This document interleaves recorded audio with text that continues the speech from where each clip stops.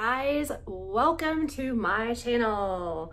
It's been a minute. So for those of you who are just joining in for the first time or are returning after my very long hiatus, welcome back to Brick Road Co. on YouTube. I kind of took an abrupt stop when COVID started. So if you'll reference the last video that I have posted, it is actually a traveling haul video from the very moment things really started to go down here in the United States with COVID. We took a small trip to Nebraska and did a thrift trip. And when we were in the middle of that trip, I actually got really sick, and we suspect it may have been COVID actually, but I was not tested because there wasn't testing available at that point in time, and it wasn't even declared a pandemic at that point. And then when we returned from that trip, I uploaded my thrift haul video, and then like crap hit the fan, and it's just been really weird. So thank you for coming back. And if you haven't already subscribed to my channel, I would love if you do so.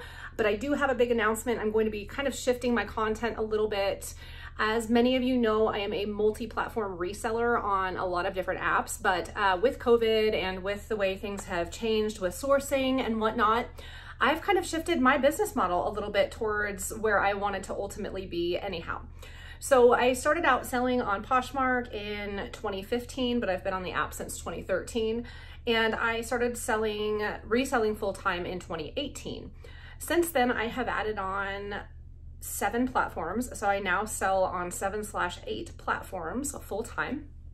I have built back my income from working at a nonprofit. So I'm actually most months making exactly what I made with a master's degree at a nonprofit.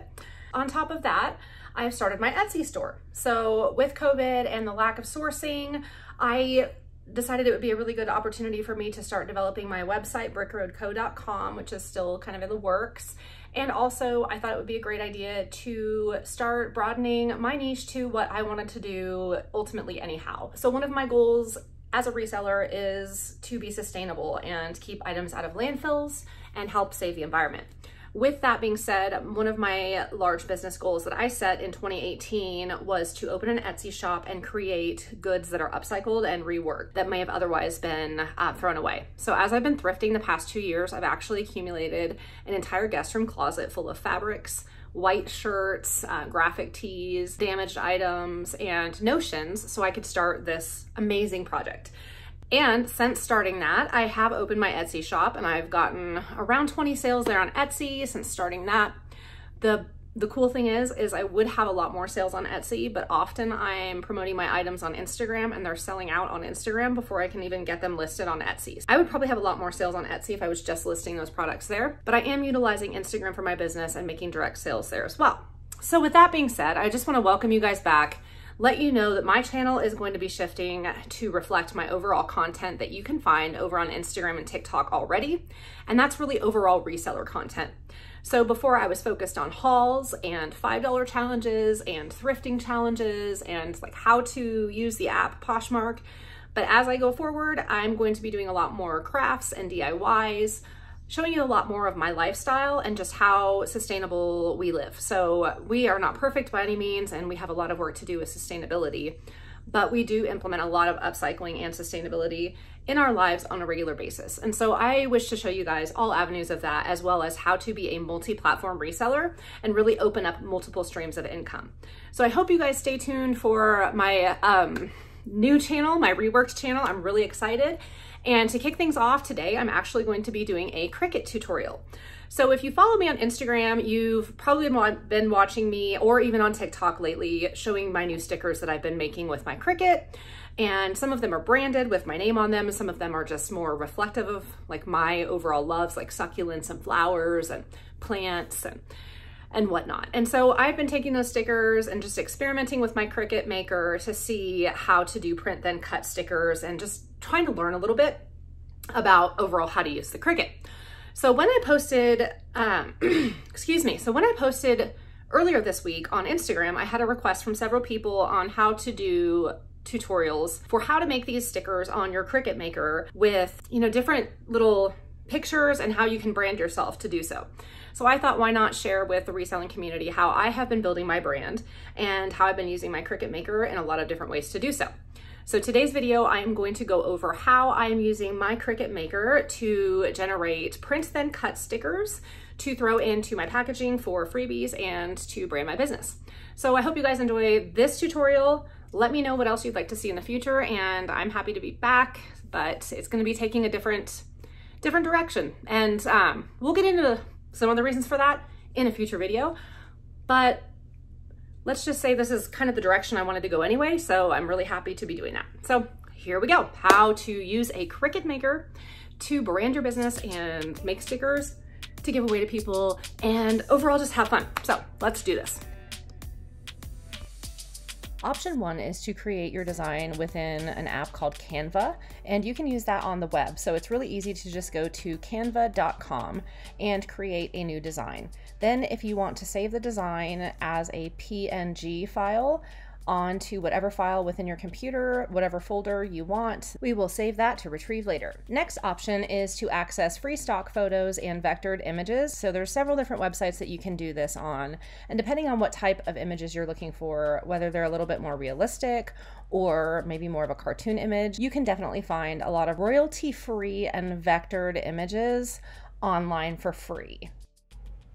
So we will go through and download a few of our favorite images and save them to the same folder that we saved the Canva image for retrieval in the Cricut design space here in a moment. So I just looked up the term lemons, and you can see me scrolling through different lemons on this particular website, but there's tons of different websites that you can use.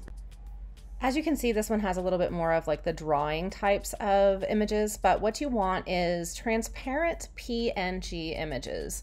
Those are going to be the ones that work the best for the sticker creation in Cricut Design Space. So let's head over to Cricut Design Space now and open up a new project.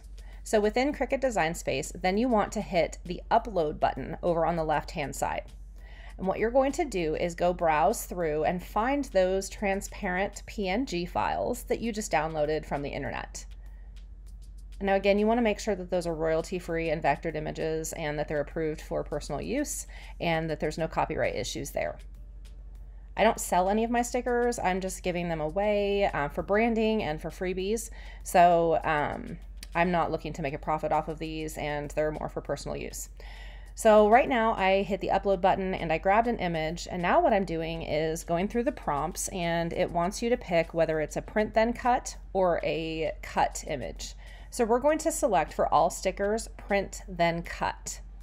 Then when we hit the next button, it's going to essentially save this transparent PNG with no background exactly how you see it on the design space right now. Then you can start selecting the different stickers that you've uploaded one by one, and you can make a sheet of stickers. So you can see some of the images that I've been uploading over the past couple of weeks for branding purposes, and the one that I just added through the prompts. So now we're just going to start assembling our sticker sheet by bringing in the different images that we have found off the internet and saved to a folder on our computer. I just saved mine to a folder that has like a bunch of random clip art for branding purposes. So then you can play around with the sizes of stickers that you want. It will show you obviously within Cricut Design Space exactly what size.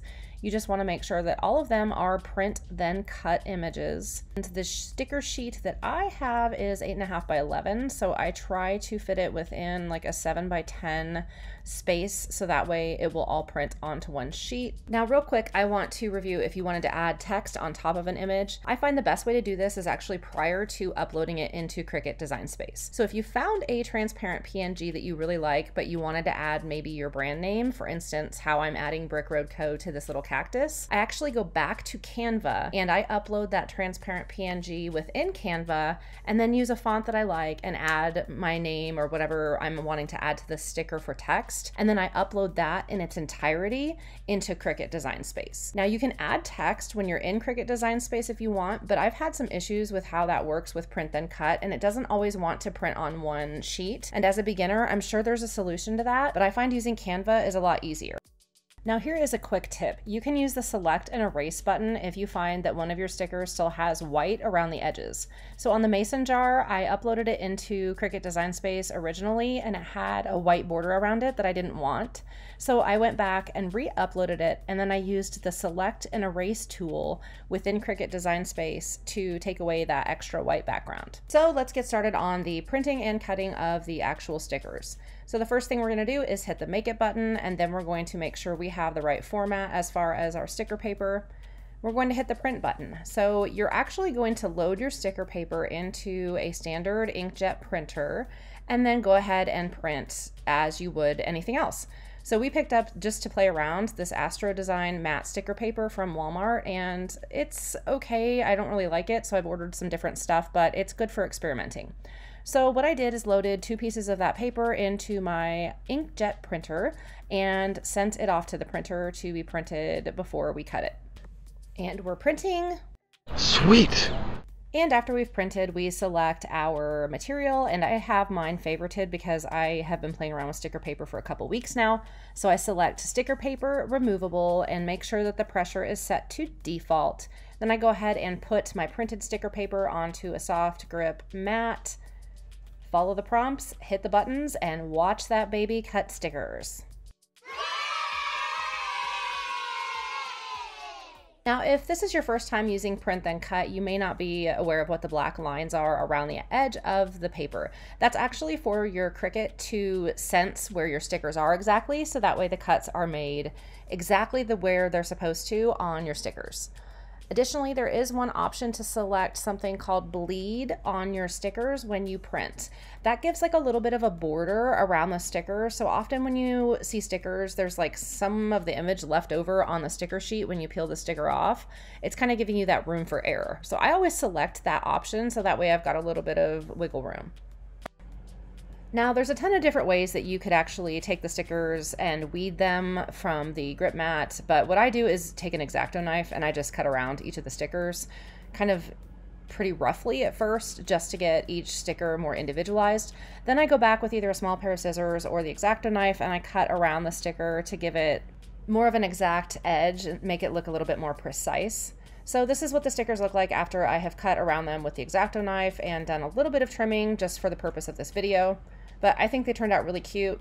Now these are more of a matte paper kind of sticker, so these would not be waterproof, but there is a method that you can use to make these more glossy and waterproof, which I will be doing a tutorial on next week. This one's my favorite right now. I just think it's adorable. I love mason jars and terrariums and succulents, so I'm gonna slap one of these bad boys on my own laptop. I hope you guys enjoyed this tutorial. Please let me know in the comments if you have any other Cricut tutorials that you would like to see. And please don't forget to hit the like and subscribe button. And if you'd like to be notified of my upcoming videos, don't forget to hit that bell notification. Thank you guys so much for watching. I hope you enjoyed this, and let me know in the comments if you'd like to see more. Bye.